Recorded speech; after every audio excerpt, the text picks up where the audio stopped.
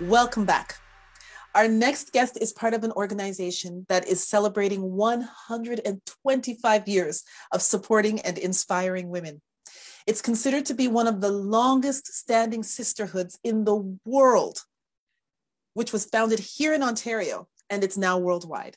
Let's hear more about the Women's Institute.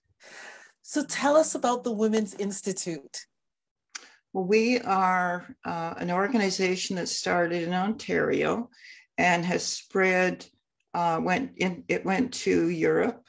It went to almost every country in the world. And so that's part of a group called the ACWW, Association of Country Women of the World.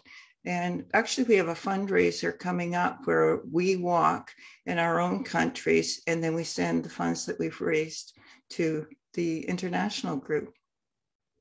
Okay. And so what exactly does the Women's Institute do? The first Women's Institute in 1897 was organized at Squires Hall in Stony Creek. And Erland Lee was the founder of the Farmers Institute. At that time, there was an organization for men. And they arranged a meeting, and about 100 women from the township showed up and agreed to form an organization of their own to improve their skills in the arts of homemaking and childcare. And here in the Lee home, Mr. Lee subsequently helped draft the Constitution of the new society. So that's our beginning.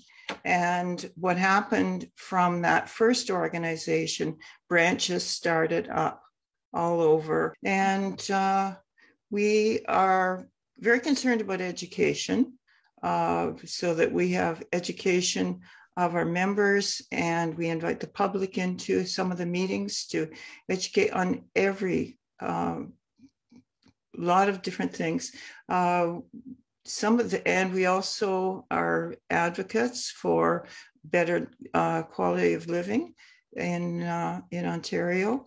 And some of our successes were, wait for it, getting school buses or cars to stop when school buses were flashing their lights. Up until that point, children in the rural area, had to run across the road and beware. Pasteurization of milk, the wrappers around bread so that bread couldn't be sold without a wrapper. Of course, that's kind of different now, but with all the artisan bakeries. And let's see what else. White lines on the road. And that came about as a result of the Women's Institute. And we still continue today. One of our resolutions that we have passed is about education in the secondary schools for lifestyle and nutrition, because that's kind of we feel that it should be available to all students. And then we do things to help in our communities. We do fundraising. And when the tornado went through Goderich, every branch got together and made quilts to send to the people in Goderich to let them know that we care. Wonderful, wonderful. So the Women's Institute is a program for women in rural areas, essentially, and you provide education and networking, and you do some really great community work as well.